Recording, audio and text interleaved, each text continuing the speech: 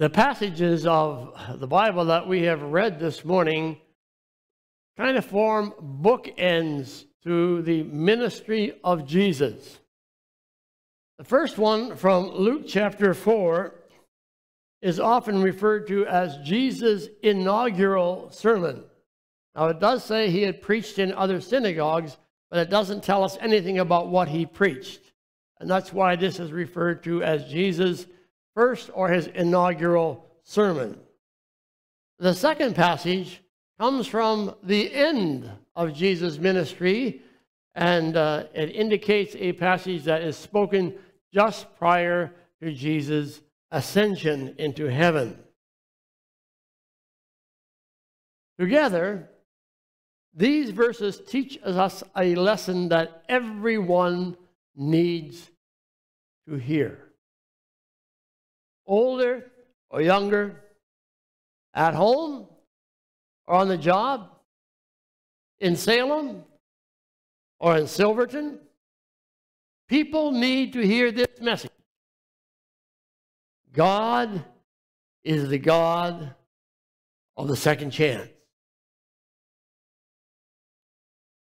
The God of grace in Jesus Christ offers to each person a second chance. We need this. We need to hear this truth because we all need a second chance.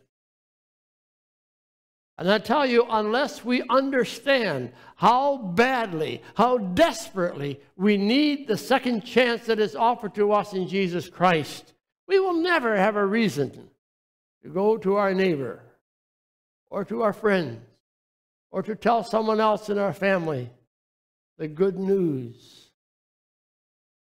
of the love of Jesus Christ for sinners. In this first sermon, Jesus was handed the scroll of the Old Testament book of Isaiah. And he opened that scroll to a passage in Isaiah that is speaking about the year of Jubilee. Now, the year of Jubilee was familiar to all Israelites. God had told them to observe the year of Jubilee to remind them of the great rescue God had performed for them when he took them out of slavery in Egypt and gave them a new land of their own. God said, here's what I want you to do. Every 50 years, you will celebrate a special year, a year of Jubilee.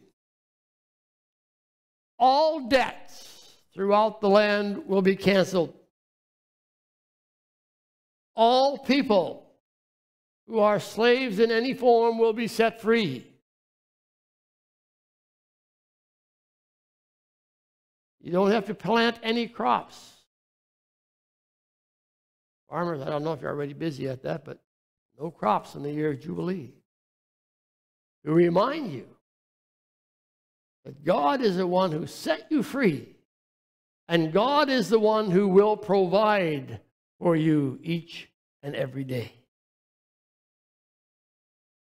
And that sign didn't only point back to the time when Israel was in Egypt, but it pointed ahead to the time when the Messiah would come to truly set God's people free from sin and the slavery of sin imposed upon every person when Adam and Eve fell into temptation because of the temptation put before them through the evil one, the devil. But as far as we know, Israel never celebrated the year of Jubilee. Nowhere in the scripture do you read that they actually did it. Why not? It just seems so impractical. I mean, cancel all debts. What do you think would happen to the stock market? Set prisoners free? What kind of a society would we have? And slaves? Set them free too? Who would do the work that needs to be done? But Isaiah in this passage is really saying to God's people, if you give up on the year of Jubilee, you are also really giving up on your need for the Messiah.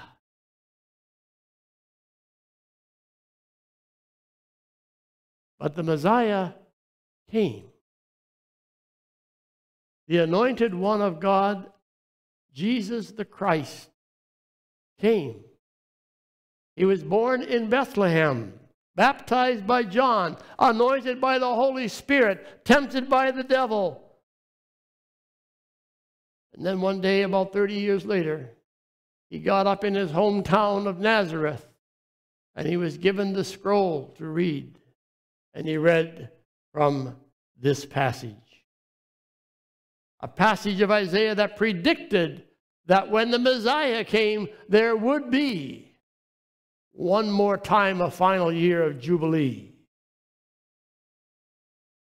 And after he read that passage, Jesus sat down. That was the custom in those days. You stood up to read the scripture, you sat down to preach. Sometimes I think that'd be easier to do. He sat down. And what did he say? Today, this scripture is fulfilled in your hearing. In other words, to say, he was saying, I am the Messiah. I am the God of the second chance. I am the one who has come to set the captives free. I am the one who has come to give good news to the poor and sight to those who are blind. I am the one who cares for beggars, for those who are living in tents under bridges and other places, who don't amount to a hill of beans in society because society hasn't figured out a way to make a buck from them. But I came for them, Jesus says. You know what it means to have a second chance? I learned that about 25 years ago when we first went to the country of Cambodia. Cambodia had been oppressed for many, many years, first by the French, then under the government, the South, what we call South Vietnamese government of Long Nol. And then later under the communist regime of Pol Pot, who brutally, you can't even begin to describe. I have a little bone about that small that I picked up on the killing fields there, where babies were slaughtered by hitting them up against a tree to save bullets.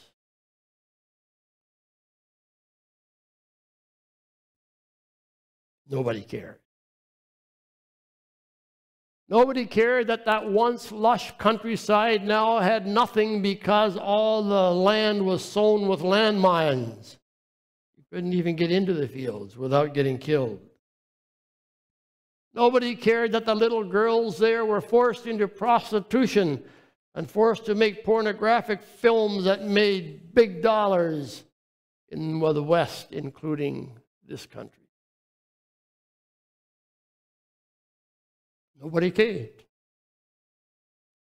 Nobody cared. The Jubilee came to that country because the gospel of Jesus Christ came.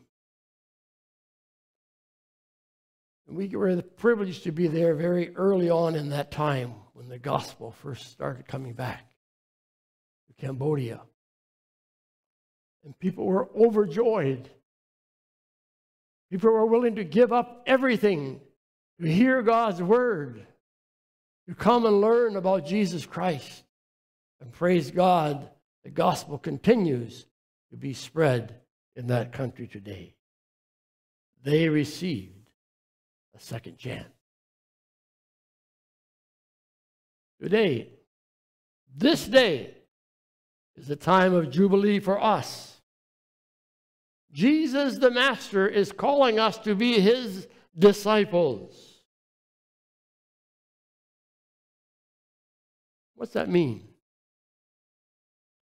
What's it mean to be a disciple of Jesus?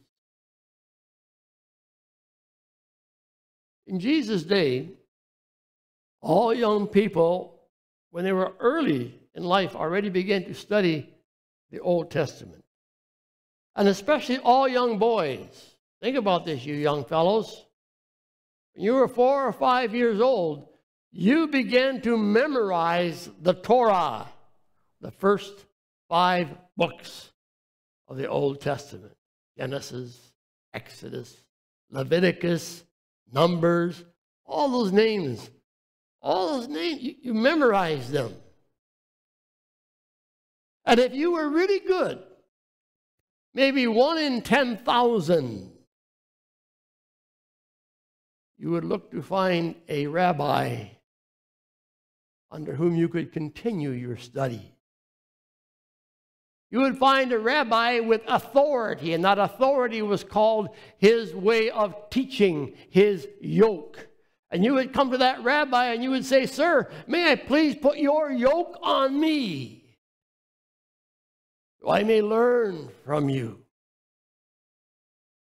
And it was an honor, an uncomparable honor to be accepted by such a rabbi, to be taught by that person. What about all the other boys? They went back home.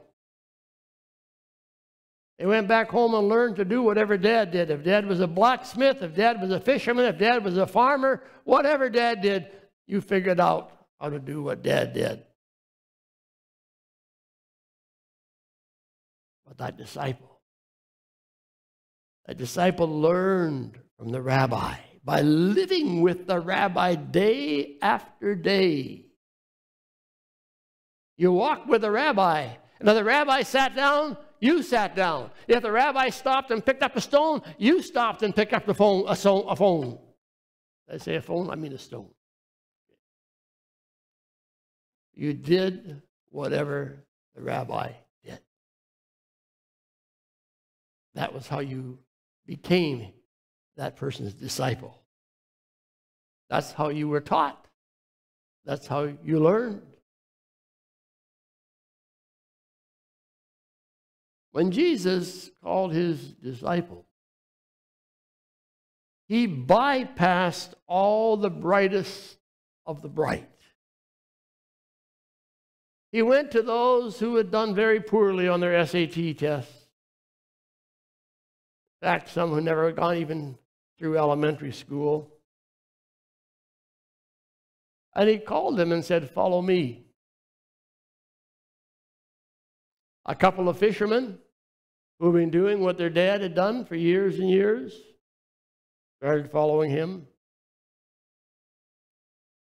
When Jesus said, "Drop your nets," they did it immediately and went with him. They weren't all such nice guys, you know. Matter of fact, a couple of them had really bad tempers. Jesus called them the sons of thunder. He had to kind of put a big check on them a few times and say, "That's not the way we do things." By trying to blow somebody else up with anger.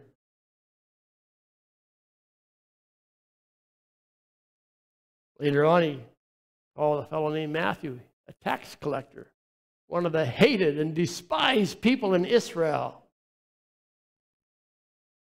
"Follow me." And he did. You talk about a ragtag bunch of recruits. But Jesus believed in them even when they couldn't believe in themselves yet. Disciples. 3 years, they walked with him. They lived with him. They did what he did. Healed people. All kinds of things that they never believed they could do, they did. Little wonder that on that special day that we call Palm Sunday, 1 week before Jesus died on the cross, that when Jesus got on a donkey and started riding into Jerusalem, they took off their cloaks and they laid them on the ground as if honoring royalty.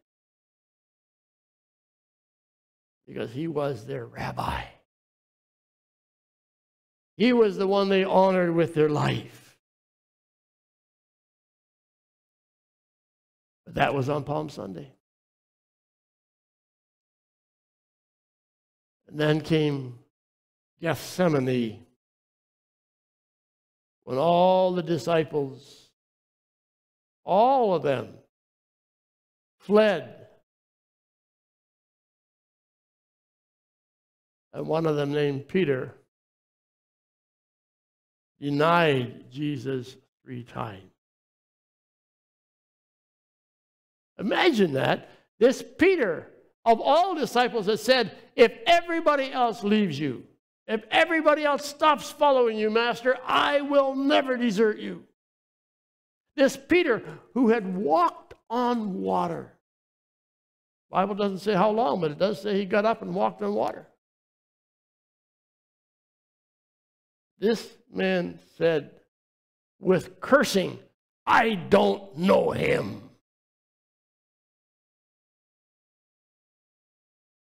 And then came Easter. The risen Lord Jesus showed himself to his disciples. He even showed Thomas specifically, look at my hands, look at my feet, look at the hole in my side. I am Jesus. What about Peter? See, Peter knew full well that no disciple who failed to follow his rabbi had the right to continue on as a disciple. You lost that right when you didn't follow the rabbi. If you don't want to stay under my yoke, you're out. That's why it was so important to learn how to be a disciple and follow him. And I think that's probably what was going through Peter's head when we read at the beginning of chapter 21 that he said to the other fellows, you know what? I'm going fishing. I'm going to go back to Galilee. Get one of my dad's fishing boats and go fishing again. That's what I was trained for.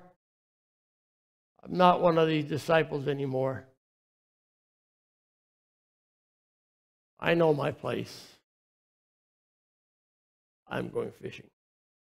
And a number of the others said, we'll go with you. But you notice what the Bible says there, they caught nothing. Here's that question I asked you earlier. Why not? Because they weren't fishermen anymore. Jesus had called them to be his disciples, to be called fishers of men.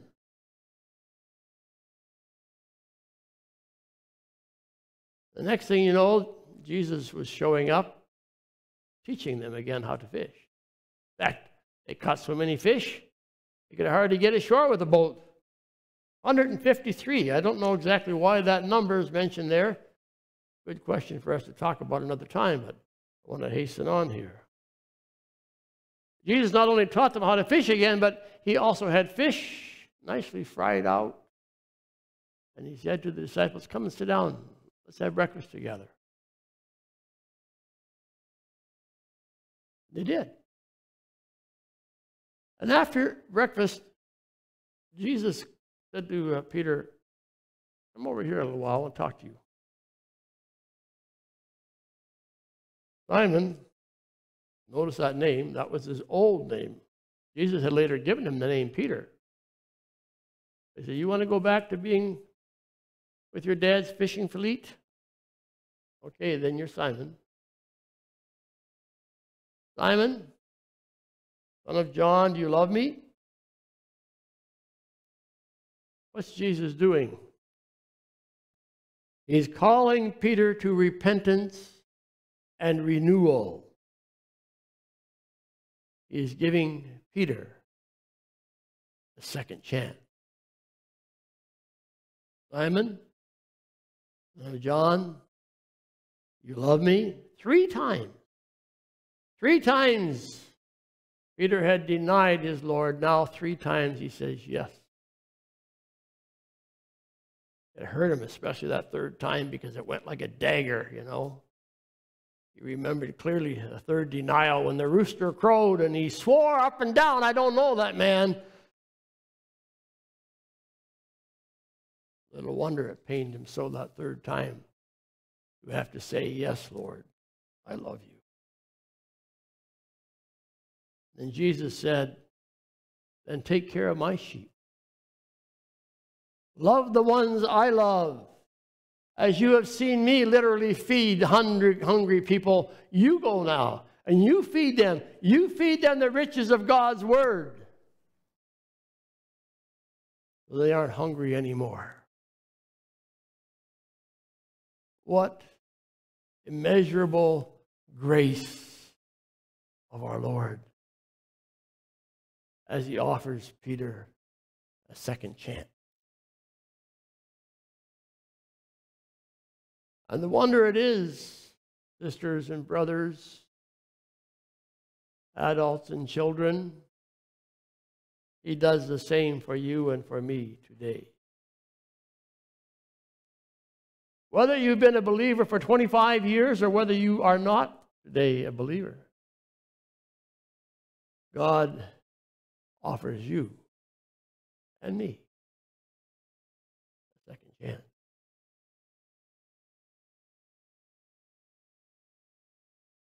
By his grace, he reaches out to us. He reaches to our past, and he invites us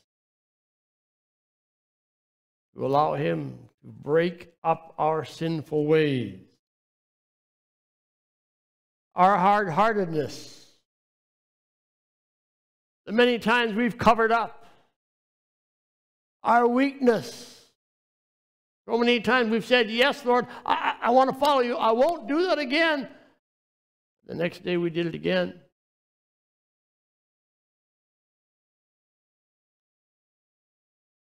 Or maybe you have not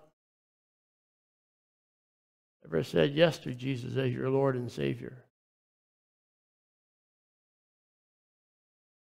And God is offering you a 2nd chance today to become his disciple, to follow him with all your heart, mind, soul, and strength.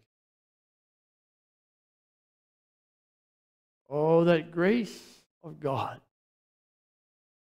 his unmerited favor in Jesus Christ. That's the grace of the 2nd chance.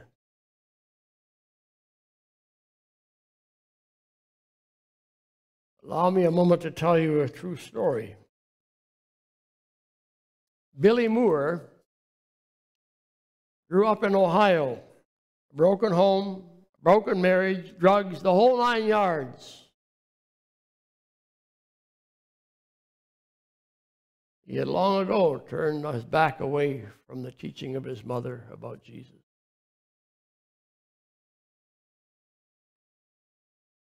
Billy was getting desperate, and one day he heard about an elderly man who lived not too far away who kept a lot of money in his house. So he figured he'd go and pay that man a visit. He broke into the front door. But what he didn't know was that that man had a shotgun in his bedroom, and he came out of his bedroom with a shotgun. He fired a shot, but the buckshot missed Billy. Billy fired back twice, and the man died. He ransacked the house, and he found $5,600, but it didn't take long before the police found him. And he was sentenced to die for murder. Game over. End of the story. Billy Moore's mother was a Christian. And she called up friends of hers, who she knew were Christians, who lived near to the prison where Billy Moore was being detained. They said, "Will you please visit him?" And he said, "Yes, we will." They went to Billy and they said, "Billy, Jesus is giving you a fresh start. He is willing to forgive you and give you a chance at life." Billy said, "You got to be kidding. I murdered an old man in cold blood. I know my life is over, and I'm going to die in this prison. There is no beginning here for me." But that couple continued to visit Billy Moore in prison regularly and to share with him the gospel of Jesus Christ. And one day, Billy, as hopeless and broken as a person could ever be, repented. He got on his knees in that jail cell and he said, "God, I'm so sorry for all the wrong I have done, including murdering that old man. I don't have much time left, but if you could make my life still count for something, it would be the icing on the cake." Billy Moore was baptized in a bathtub in prison. He went to court. He pleaded guilty. The case dragged on for 16 years. But Billy was a changed man. He became, as they said, a model prisoner. They called him the peacemaker because he sought to not only reconcile people to God, but to reconcile them to one another, even in that dark prison. He began Bible studies with inmates, and one by one he led men who were waiting there on death row with him to the Lord Jesus Christ, to a new life in Jesus.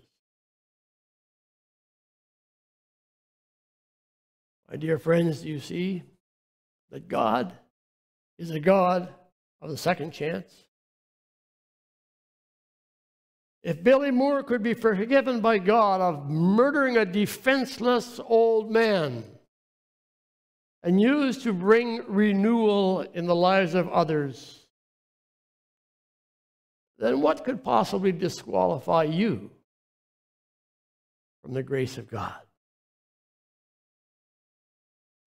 If God could use a man like Billy Moore, living in a cage on death row, think of what he could do through you in your family, at school, on the job, here in this church.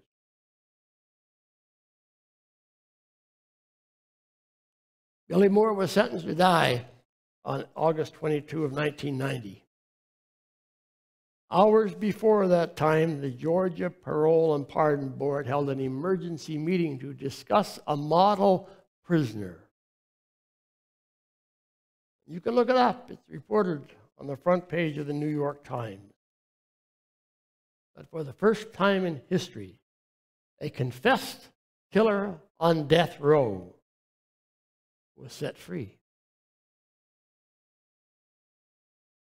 Billy continued to worship God in a church. He later became the pastor of that church, and he spoke around the country and even around different places in the world, and his message was always the same. The message of God's redemption and God's forgiveness, the God of grace, the God of the second chance. God who has come to us in Jesus Christ. And that, my friends, is the grace of Jesus. The grace that sets us free from our sins time and time again. And gives us a second chance to be his disciple. And when it really comes down to it, We all need a second chance. We all want to be changed, don't we? In ways that we really know we can never accomplish on our own. We all want a good reason for living. We all want to help people do the right thing. We all want to have a heart that really is concerned for everybody around us. We all want a God who saves souls and can take us to heaven.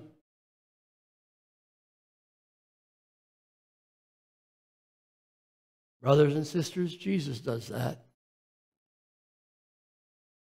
And much more. He's the God who gives us a second chance.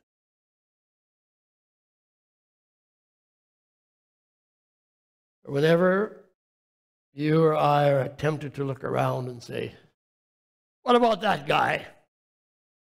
You know what he did? He lied. It cost me my job. It cost me my home. It cost me my marriage because he lied. What about him? Or what about her? He told all kinds of rumors at school. I don't have any friends anymore. What about? Jesus has just one word for us. You love me? You really love me? Then follow me. That's the grace. The grace of God in Jesus Christ. Believe on him and know his grace today. Let's pray.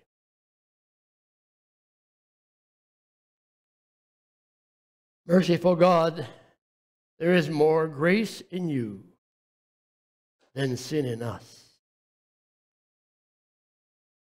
Let us not take this grace for granted, but may we use this precious gift you have given us in Jesus Christ for your praise and glory. In Jesus' name, amen. Let's stand.